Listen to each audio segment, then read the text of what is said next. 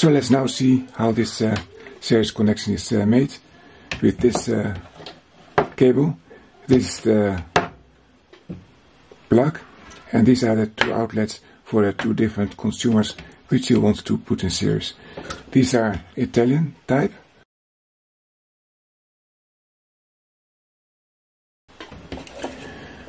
So what you see here the cable of the plug. So here's the current, the voltage. It is on the blue and on the brown. The blue goes to this user, to this consumer, and turns back.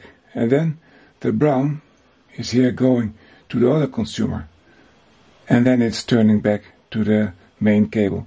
So that means that the current is actually going first to the one consumer, and then to the other consumers, and then it goes back. And usually it goes just in one consumer and it goes back. So then you have the full voltage is on one consumer, but now the whole voltage is shared between two consumers.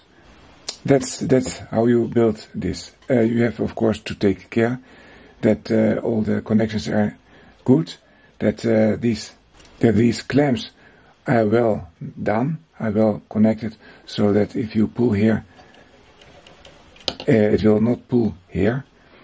And also you have always to check that these connections are really well done.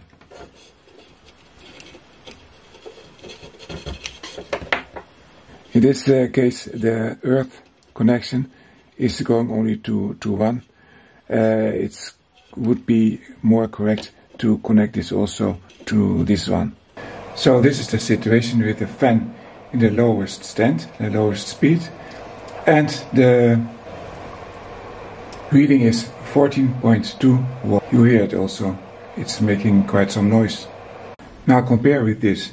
Now the combination of this fan and this lamp is working in series. So what happens is that current from this meter is going to the combination of these two outlets, and on the outlet is as well the ventilator, the fan and the lamp. And current goes first through one and then through the other. And what is the reading? It's 13.7. So it's less than with only the fan. So you have less performance of the fan, but it is what you want. And you have also the lamp. And here I show the performance of the lamp. So it could be very well light in the night, so that you can find your way. And of course also in this situation you can still control the speed. Put it in position 1, and then in position 2 a little bit more air, and now in position 3, and you see the result. For the consumption it means that you have now nearly 20 watts for both of them. You should take the lamp with the same power or a little bit more than the fan. I took actually a halogen lamp of only 30 watts. For my fan at maximum speed takes 40 watts. When you take a stronger lamp, then your fan will turn faster. You can also put a countdown timer. Then you will set a time, for example the time it takes you to fall asleep, and then it will switch off. And that's another act of energy saving. The other kind of series connection is when you make a combination of two fans. You could use this, for example, to have two different individual breezes in a sleeping room for you and your partner. I recommend that you take for this two fans of the same type, or at least of the same power, and then you can put them in series and you can try with each of the fans with the different speeds what the result is. So I will show that to you now.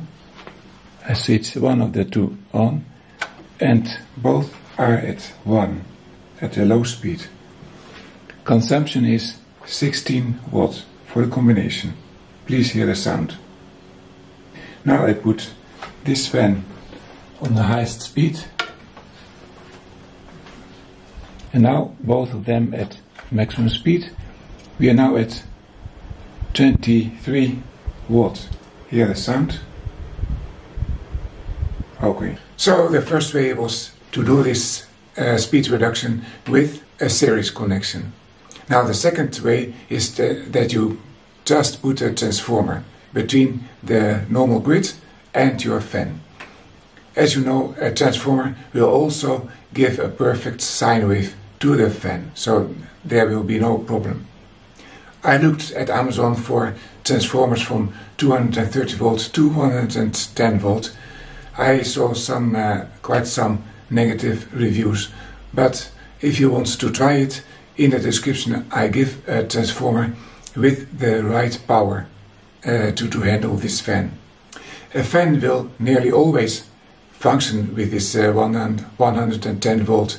I tried it even at 100 volts because I have a variable transformer.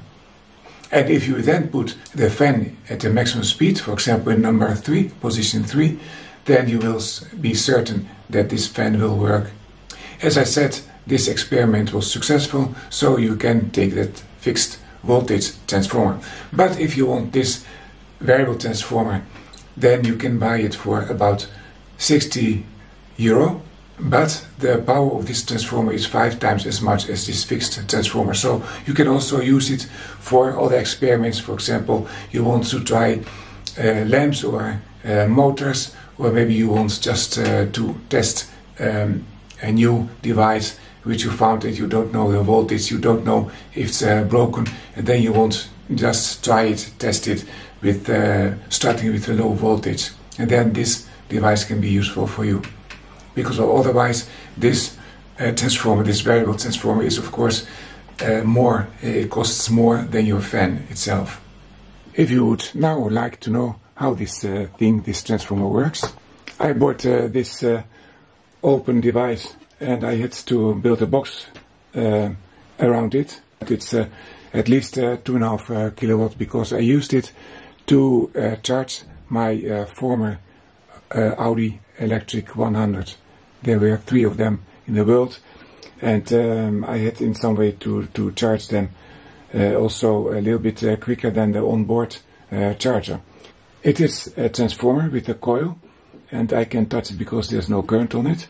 This is really a contact, and it's just a coil which goes in this way. The windings go in this way, and here is a kind of carbon piece which goes over this contact, so the carbon makes contact with the coils. You start here at 0 voltage or maybe 10 volt or so. So it's not it's not a 2 coil transformer as usually, but it's only 1 coil. And you take the voltage, the variable voltage of this single coil, and that's a nice sine wave. And if the full voltage is between this and, let's say, this one, then if you put this on the last winding, then you get more than 230 volts. So if you measure, you get 240 volts.